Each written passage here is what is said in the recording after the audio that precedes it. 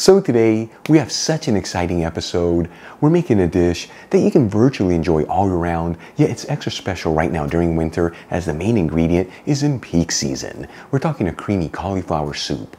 Now the beauty of this dish, besides the fact that it's made with simple everyday ingredients, is that it's very easy to make, done in about 40 minutes, healthy for you, and the fact that it's naturally vegan and gluten-free, making it the perfect dish for everybody to enjoy. Folks, we're talking honest clean cooking that packs a ton of goodness. This video is sponsored by Tienda.com. Now Tienda is an online superstore focusing on selling all things Spain for your home and kitchen, and they've been around since 1996. And let me tell you, they have such an incredible selection of artisan Spanish ingredients like queso manchego, the famous jamón serrano and jamón ibérico, the beautiful canned seafood from Spain, Marcona almonds, olives, and all the spices you need to make all your favorite Spanish recipes, among so many other ingredients. And let me tell you, when it comes to cookware, they have an amazing selection of authentic Spanish paella pans that range in size from 2 servings all the way up to 50 servings, and they even offer classic grilling systems. That way you can always perfectly cook your paella.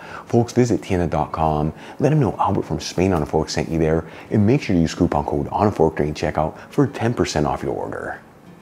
Alright, let's begin by getting our ingredients ready. I'm going to roughly chop 1 medium-sized onion, and as you know, when I'm working with onions, I like to remove between 1 to 2 of the outer layers, as those outer layers are not as firm as the inside ones, making it so much easier to chop the onion, and it actually gives it a better overall texture.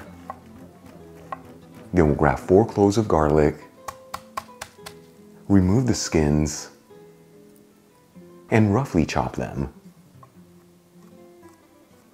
For the next ingredient, I'm going to cut off the leaves from 1 leek, trim off a little bit from the stem,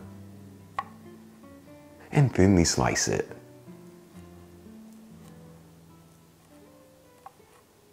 Then we'll peel 1 medium-sized zucchini, cut it in half vertically, and cut it into large chunks. And for the final ingredient, we have the star of the show. I have 1 head of fresh cauliflower here. I'm going to start by cutting off a little bit from the stem, and then removing the outer leaves.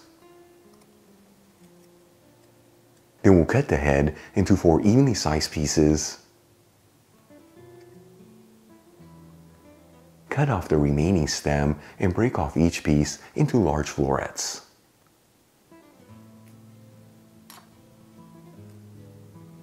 Then we'll add in the florets into a colander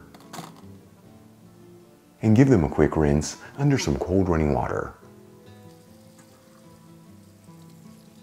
For the next step, let's start cooking our dish. I'm going to heat a stock pot with a medium heat and add in 3 tablespoons of extra virgin olive oil, which is 45 milliliters. After a couple minutes, I'm going to add in the chopped onion, sliced leeks, and the chopped garlic. And we'll mix the vegetables around, that way they're all coated in that olive oil. And as you know, I like to mix this continuously, that way everything evenly sautés. After 3 to 4 minutes, and the vegetables are lightly sautéed, and the onion is nice and translucent, I'm going to add in the pieces of zucchini. And we'll continue to mix this and go for another 2 to 3 minutes. After about 3 minutes, and the zucchini is lightly sautéed, I'm going to add in half a teaspoon of dried thyme, which is about half a gram. And we'll season everything with sea salt and freshly cracked black pepper. And we'll give it a quick mix, that way those seasonings are evenly coating all the vegetables. Then we'll add in the florets of cauliflower and enough water to just barely cover the ingredients, which is 5 cups in my case, or 1200 milliliters. Then we'll turn it up to a high heat, give it a mix, and bring it to a boil. Once it comes to a boil, we'll place the lid on the stock pot And we'll lower the fire to a low-medium heat, and we're going to simmer this between 5 to 10 minutes or until those florets of cauliflower are just cooked through. And this is also going to give us a beautiful broth, which is going to give this soup an incredible lift of flavors. After about 7 to 8 minutes, I'm going to remove the lid. And you know, you can always tell when your cauliflower is just cooked through. You just grab one of the florets and pierce it with a toothpick. If it goes in there, but with some resistance, it is ready to go. You kind of want it al dente. If you overcook it, it's going to end up with a mushy texture. At this point, I'm going to remove the stock pot from the heat. And we're going to leave our mixture to sit here for a couple minutes. That way it can slightly cool off. After a couple minutes, I'm going to drain everything into a fine sieve with a heat-proof bowl underneath. If you don't have a heat-proof bowl, no big deal. You can just add a stock pot or even a pan underneath the fine sieve. Then we'll transfer the vegetables back into the stock pot and add all the vegetables into a food processor, making sure to get everything out of the stock pot.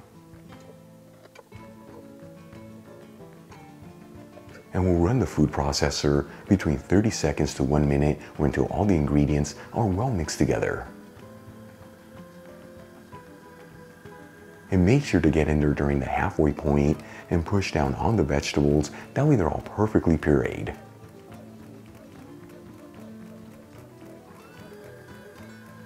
Once the vegetables are pureed, I'm going to grab some of the reserve liquid that we cooked the vegetables in and add it into the food processor while it's continuing to run. I like to add it in there in half-cup increments, which is 120 milliliters. And you want to add in enough of that liquid to end up with a beautiful creamy texture, which is about 1.5 cups in my case, or 340 milliliters. And that's the exact texture you're looking for right there, a beautiful creamy goodness.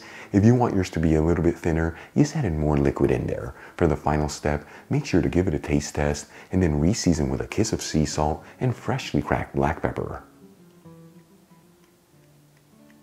And we'll run the food processor one last time, that way those seasonings are evenly incorporated into the soup.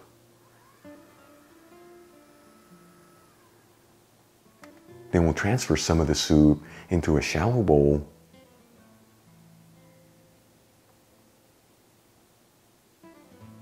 Drizzle a kiss of extra virgin olive oil over the soup. And we'll garnish it with some fresh parsley. Check it out, our creamy cauliflower soup is done. This is known in Spain as Crema de Cauliflower. Easy to make, made with the humblest ingredients, in a dish that you can serve warm, at room temperature, or even chilled. Either way, let's give this a try and see how it turned out. I'm telling you, today's another one of those days where it's cold and rainy outside, and you know this soup is gonna hit the spot. Look at that beautiful creamy texture. Absolutely delicious. So simple but so good, and that cauliflower really shines through. You know what I love about this recipe is that creamy texture but without using the dairy. Folks, give this soup a try at home. Serve it next to a crunchy baguette and a bottle of Spanish wine, but more specifically from the beautiful wine region of Ribera del Duero, you're gonna have yourself one heck of a great meal. Really quick before I go, shout out to a couple of my patrons, William Judd, Manuel J. Rosales, Edward J. Garrison, David Houston, and Britt Saunders. Again, guys, thank you so much for being patrons of Spain on a Fork. You know how much I appreciate you. If you enjoyed today's video, hit that like button, as it really helps out the channel. Leave me a comment below, and as always, don't forget to share this video with your family and friends. That way our Spain on a Fork community can continue to grow. Till the next time, hasta luego.